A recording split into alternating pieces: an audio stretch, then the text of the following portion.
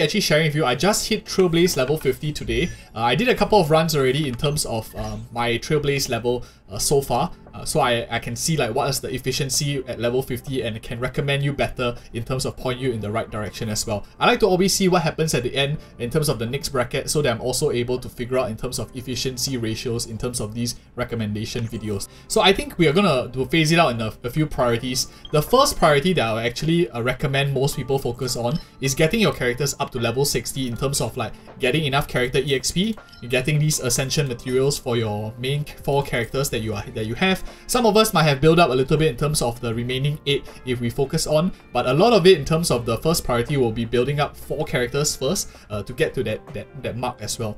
By now you probably have settled in a little bit to your main 4 that you are very comfortable with, maybe swapping occasionally up for 5 or 6. So do as much as you feel like you need in terms of this first priority. Focus on getting your main characters up. And what do I mean like by main characters up? I do mean like the main levels. You want to focus on Light Cone, getting them up to like level 60 as well for your characters that you play with. In terms of tracers as well, you want to try to unlock as many as you can in terms of your characters. Those I will focus on like the main 4 characters that you're playing.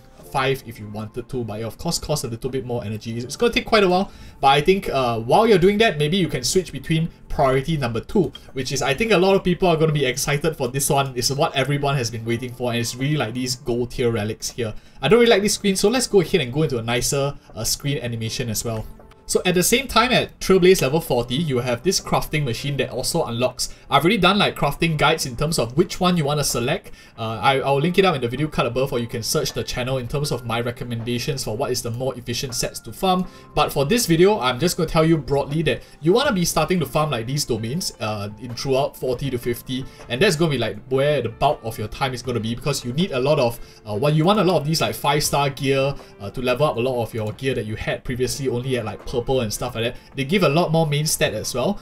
You can farm, don't bother about like farming min-max all the stats. You see a lot of people posting all the very nice gear and stuff. Don't worry about that first. Just find the right main stat, complete your sets, get your characters as much as you can, and try not to like keep re-rolling if you get a nice decent one.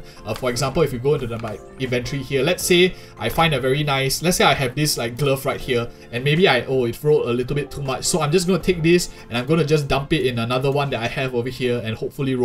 Don't do this first. It's going to waste a lot of wastage in terms of EXP. You don't want to keep rolling it around, because you could also, the opportunity cost is that you could have used this for EXP as well, like one of the gloves to level up your characters faster. So I would say like get your main 4 characters as high as you can in terms of investment, and try to level your relics up evenly. Like don't push up, like you see me here, I actually pushed this up to like 15, but what you want to actually do like efficiently is like all level 3, all level 6 in terms of like the right one. Like if you are focusing mainly on attack, go for like the gloves and the main stat that gives attack percentage and stuff like that. If you are more like defensive unit like Natasha, you want to like level up the ones that matter. So go in that order in terms of leveling. It gets more and more expensive as you push on to the higher levels. So we can just see here, for example, like level 10 to level 11 costs 6,000 EXP, which is about 6 purple gear, a bit more than 6 purple gear.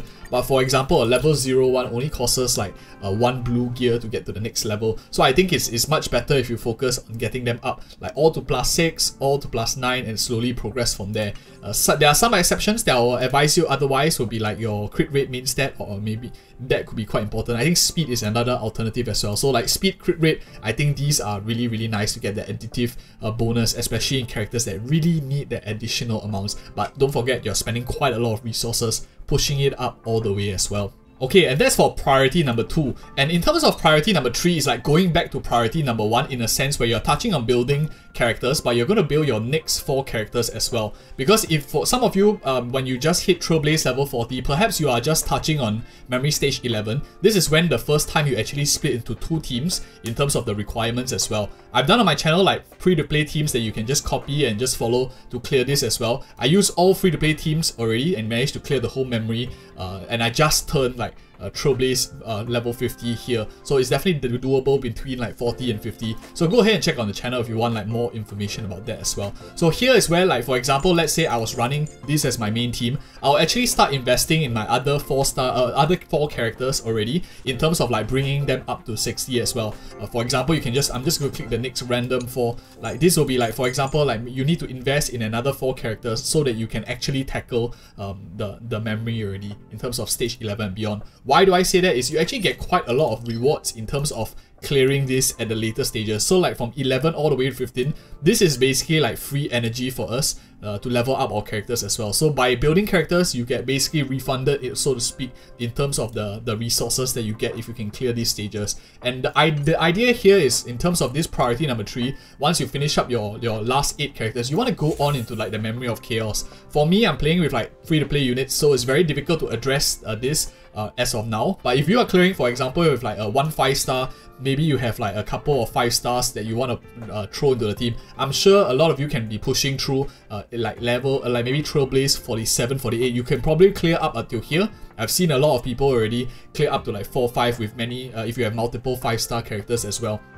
So I think it's definitely good. You get a lot of these like recurring rewards from the Memory of Chaos as well, in terms of these resources that reset. So it's basically like added bonus for you to build up 8 characters. So don't just stick on 4. Try to finish up round up your 8 really nicely so you can enter here. You don't have to aim for 3 stars. Just aim as much as you can. So I think those are like the main priorities that I'll be focusing on. And of course, I would think like I would say priority number 4, but really it can be done in any order in terms of 2, 3, and 4, which will be definitely the simulated universe. Spend some time in here in terms of now you've probably already cleared 4, 5, and 6 when you were previously level capped at 50 in terms of your characters. I've already done guides in terms of how to clear 3 and 4 as well, in terms of the difficulty number 2. If you guys want to clear it free to play as well, you will be able to get this additional EXP to level up faster, free drops, free premium currency as well. And it's the first time we can actually farm this in 5 stars. These are pretty generally good sets as well.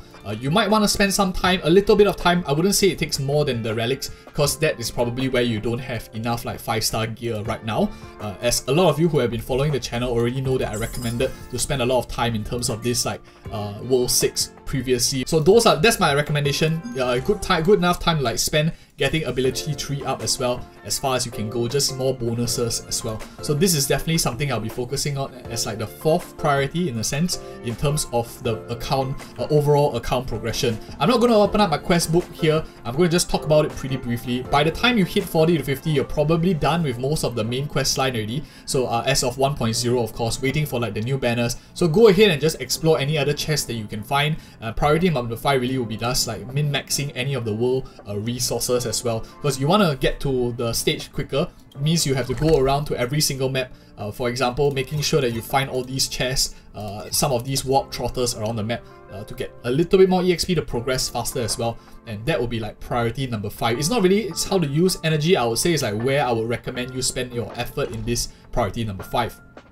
And last but not least, I think the next part I'll have is probably at this point of time, you will be around like Trailblaze level 47, I would say, where you're pretty comfortable and you're waiting for what's next as well in terms of like what are the rewards next. So here's where I want to like share with you a few of the insights I have in terms of what maybe not to farm, because it's maybe more efficient to farm going into the second part over here. And right here and now, I'm just going to put up on the screen in terms of the ratio of this the character EXP. I'm going to put up on the left and right here like before level 50 and the level 50 rewards. As you can see, for character EXP, it's not a huge penalty in terms of the percentage loss. And also for credits, a lot of you will already know, you can go in and see it was like, I think 20k before per run, and now it's like 24k. So not a drastic loss ratio. So these are all fine, especially if you want to like prep for your next level up, like from 60 to 70. A good time if you already have nice full sets in terms of your gold tier relics. Don't spend too much time on that. Try to like prepare in advance for the next phase, so that the moment you hit the harder difficulty, you can run the harder relic domains as well. I'll talk about the harder relic domains and the benefit of that in a little bit, but so these are the ratio of these ones. And in terms of character ascension material, some of you might be wondering like, Currently, you're getting 3 at Trailblaze level 40 to 50, but when you go up to Trailblaze level 50, the rewards become 4. So it's not as a drastic increase. Like for example, 21 to 30 was like a 50% jump, 2 to 3. Now it's only like a 33% jump, which is very similar to what we are seeing also in the EXP as well as credits. So I would say if you wanted to farm this early on and you don't mind that 33% penalty, I think it's actually pretty decent, especially since you can spend the resource later to hit the ground running in terms of the relics. Now I'm just going to go real quickly to any one of these domains. I'll just click the first one. In no particular order, I'm not saying like one is better than the other or anything. But basically in Trailblaze, once you hit 40 to 50, you will unlock gold relics for the first time. But the reason why I say you don't want to like spend all your effort and ignore your remaining 8 or like pre-farm and stuff like that, because in level 4 is the first time we can actually get multiple 5-star relics here. So there is a chance. I did 2 runs only. It's not like a huge sample size. I still need to test more. I will upload like statistics to the website hsrguide.com. You guys can check it out in terms of like more details. I think that it's pretty useful to note that at Trailblaze level 50 onwards, you actually have a chance of getting 2 per drop. Thank you so much for watching, and do like and subscribe for more of such future content as well. And see you in the next video.